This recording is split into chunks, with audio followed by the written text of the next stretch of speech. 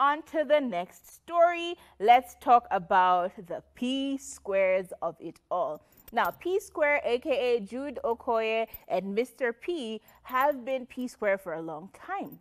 And of course, the drama started a few weeks ago. This is back in August 1st of this year. The two of them had reunited last year, and we were all so excited that they were going to start touring together, creating music together, and so on and so forth. But as of the 1st of August this month, we actually came to find out that there is drama and the two of them are officially splitting. And this was all revealed by none other than Mr. P. Mr. P is the brother to, Rudeboy, aka Peter and Paul Okoye.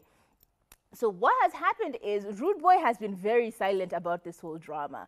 Mr. P, on the other hand, has been telling us that, Rudeboy has even now gone and reported their other elder brother to the Economical Crimes Commission of Nigeria as a person of, committing crimes in financial crimes. And of course, he was acquitted of all these crimes. This was the Economical and Financial Crimes Commission. And of course, their brother was completely cleared of all charges that were put on him by Rudeboy.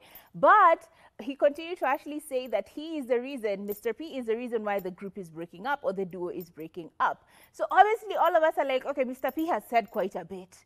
What is Rudeboy going to say? Now, Rudeboy went on an interview the other day and he said this, his own words, and I quote, he said, "I will say something and I am sorry.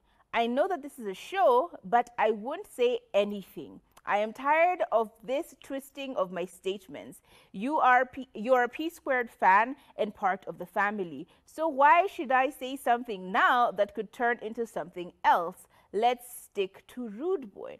And this was his statement when it comes to all the drama when he was asked, so what's happening between you and Mr. P? What's the drama? How are you feeling about it personally? And he said, look, I don't want to talk about it simply because I really just feel like everything that I say is used and twisted and made to look worse than it actually was. So Rudeboy is silent again when it comes to this whole drama, and Mr. P will obviously continue to give us all the tea, so I will keep you updated on all the tea. But right about now, it is official. They are broken up, and they don't seem like they're getting back together anytime soon. So we're back to just Mr. P and Rudeboy and no longer P Squared.